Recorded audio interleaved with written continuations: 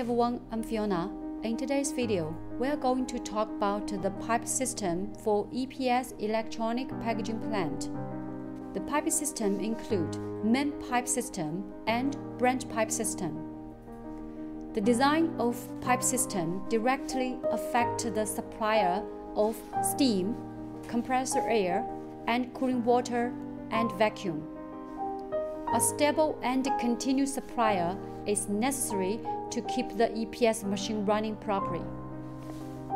Main pipe include main steam pipe DN400, main high pressure compressor air pipe DN200, main low pressure compressor air pipe DN300, main cooling water pipe DN350, main EPS raw material pipe DN273, main central vacuum pipe DN500, main drainage pipe DN600. Branch pipe include single machine steam pipe DN100, single machine high pressure compressor air pipe DN50, single machine low pressure compressor air pipe DN80, single machine cooling water pipe DN100, single machine raw material pipe DN50, single machine central vacuum pipe DN125, single machine drainage pipe DN125. Above is the pipe system from our customer's factory.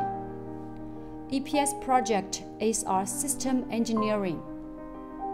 If we say running our EPS foam plant, main production element. In addition to the pipe system, there are three other things are equally important.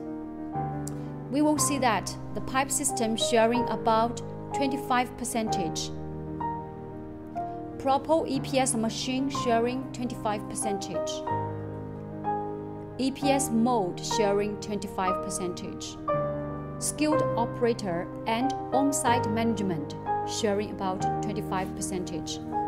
Above four things are indispensable. So in my previous email, I often mentioned not the most expensive machine or most cheapest machine suits for you.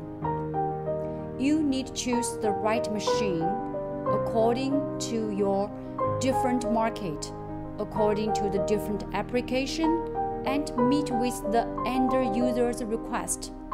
Above is everything I want to talk in this video.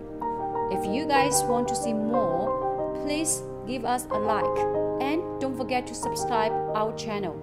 I'll see you next video.